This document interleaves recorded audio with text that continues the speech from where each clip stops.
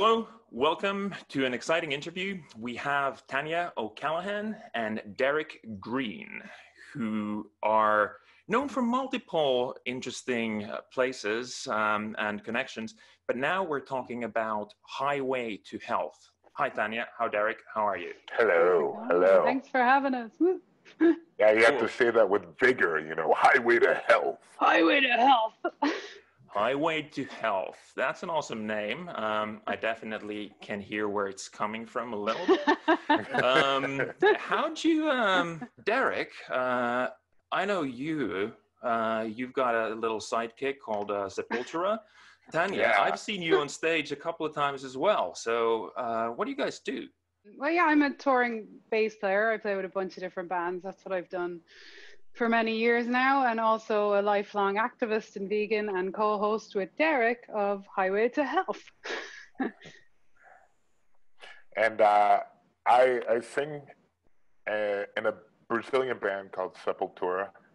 The band has been around for over 30 years, and I've been in the band for 20 years and over 20 years.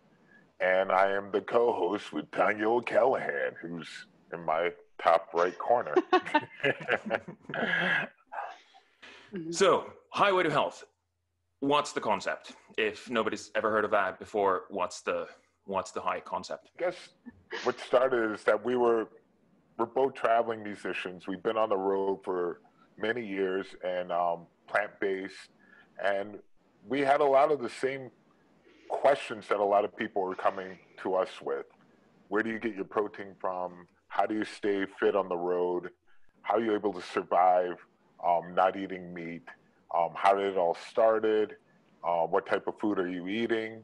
All these many questions. And it was something that kind of came about at the same time where we were thinking of, it would be great to see a travel show where they actually had plant-based food or food that you would actually want to eat. I mean, a lot of the travel shows that we're seeing, there are a lot of things that I would never eat, super overpriced, very exotic, and just not, it just wasn't rational. I wanted to see a show that was talking about the future, talking about sustainability, talking about things that really mattered to me. And actually Tanya had the same idea as well. And so we decided to combine our ideas together, and which actually is a great combination because we're coming from different parts of the planet, but we have these same ideas and same ethos. Mm-hmm. Yeah, and it's so important to show people, because you can use us as an example. If we can do it and it's easy to us, and anyone can do it because we literally live on the road. So it's, it's that, and also using the fun, of being a touring musician and the people that we have access to and the diversity we have access to as well, and just showing people how really it is actually really simple to be plant-based, even if it's only a couple days a week or whatever, and making it fun because as we all know, there's so many amazing documentaries out there, and they all serve a very purposeful role in making a difference in the world. But there was a huge gap in the market for an ongoing series. There's no actual series that goes on and follows people around and food in different places and different people's stories. And the fun thing that's really happened is it started an idea between us on a piece of paper, and it was the basis of it, yes, is food and culture and whatnot, but it's grown exponentially since we started traveling. We were on board with Sea Shepherd looking at ocean conservation. We were with Ford Motors looking at the automotive industry. So it's just getting broader and broader, and it's not just about food. That's obviously a unifier because people want to sit down and have a meal and we can talk about it, but it's really expanded, which is wonderful. And we're able to see local heroes and also use celebs and rock stars and whatnot. But it's really, really expanding, and there's many topics being covered, but it obviously all relates back to sustainability, plant-based, and shifting towards a more plant-based world. Yeah, cool. That sounds really good. So Tanya, why plant-based? Why is that important for you? Why not? I've been a vegan my whole life, pretty much since I can remember. Like I was a little girl, I was only 4 or 5 when I first realized what meat was. So it's always been my life, and it's always been my first passion is being an activist in animal welfare. So it's the only life I know is plant based, and over the years I've gotten more and more into trying to use my platform because with the music industry you get this platform, and what's a platform for if you don't use it for good, right?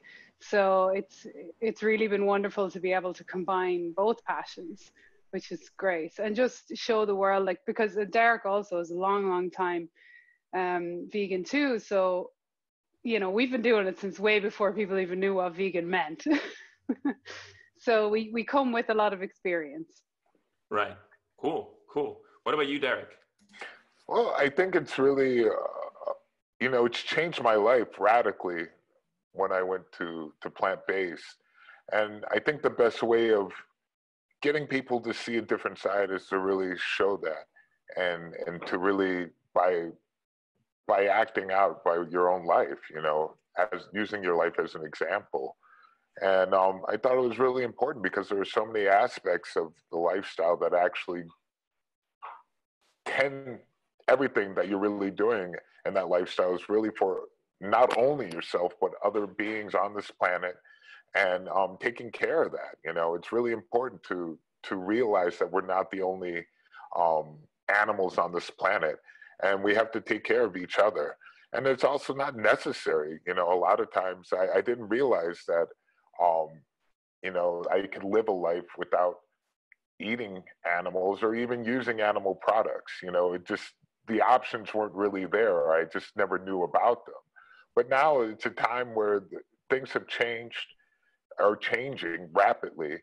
And now there's so many different companies and people with ideas that are coming out where we can adapt to different change. And it's really important for humanity to evolve.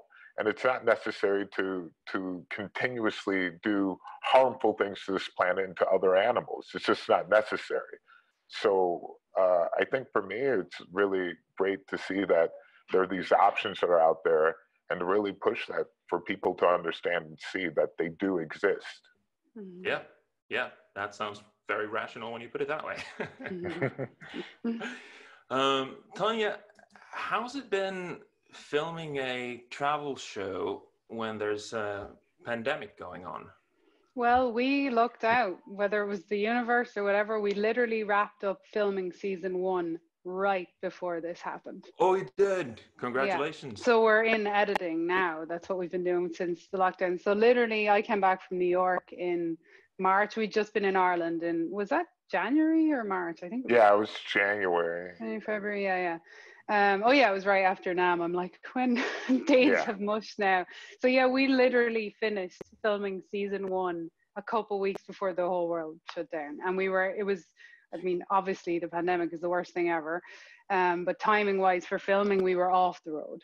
So now we're able to use this time to edit and get all that process done, which is the long, painstaking process. But we're very close, so it's great.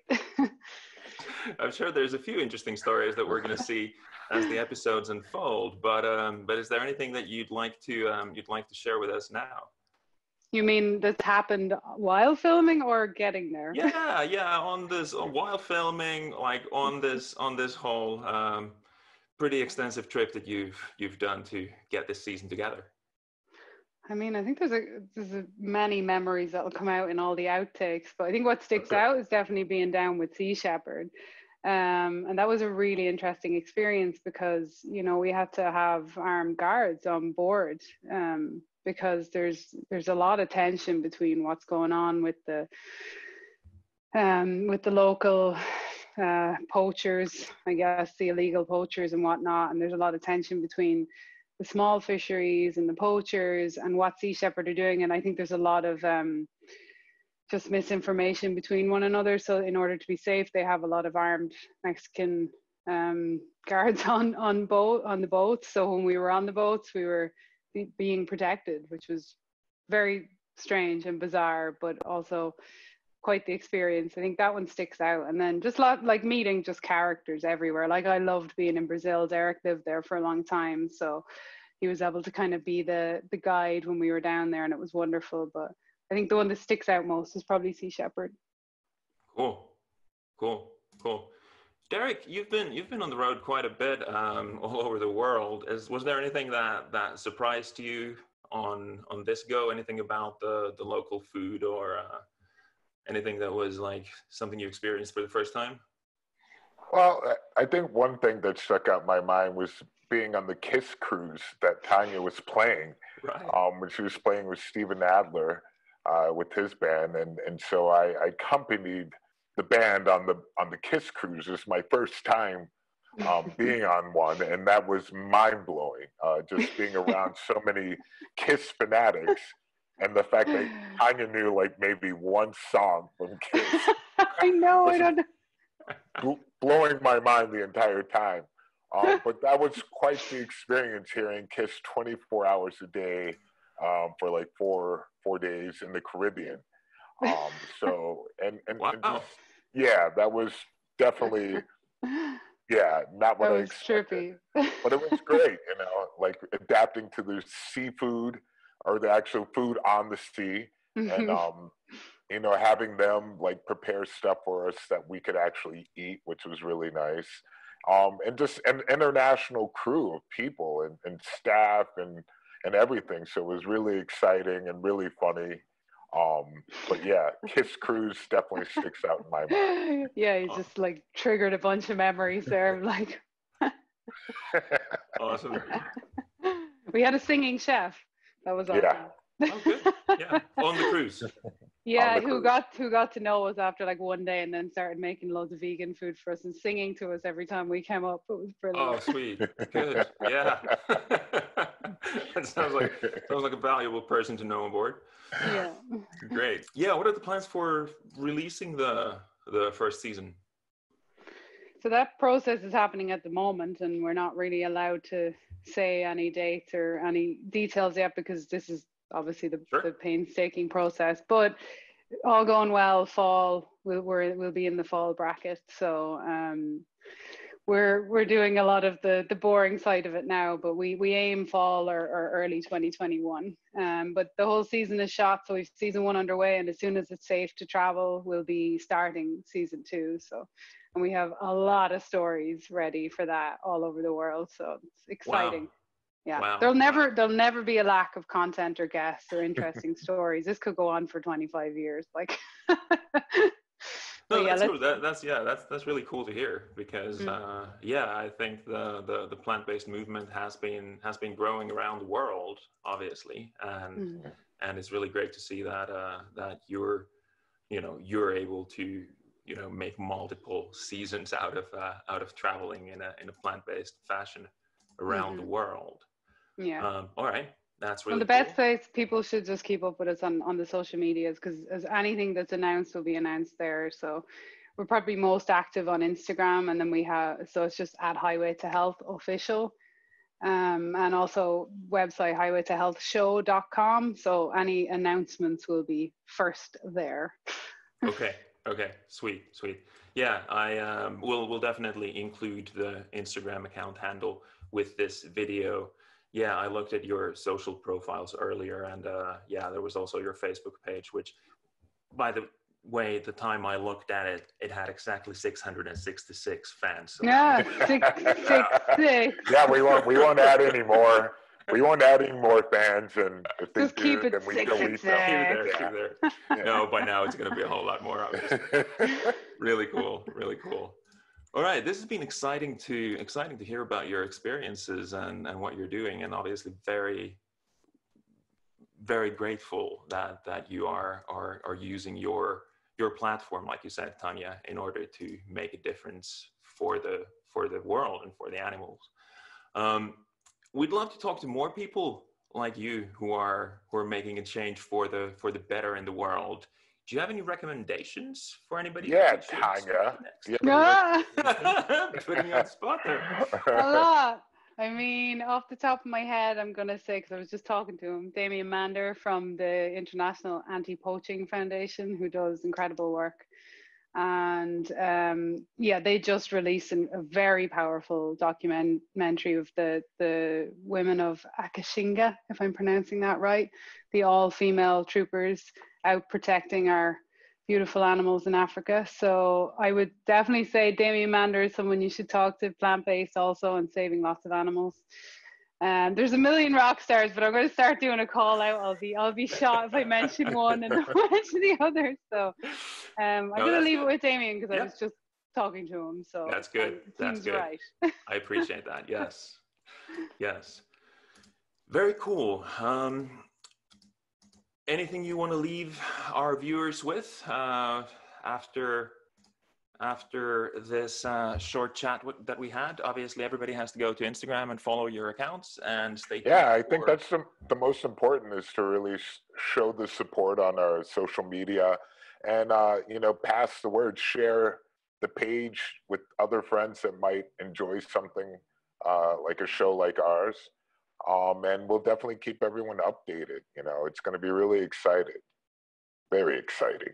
Very cool. Very cool. Yes. Yeah. Right.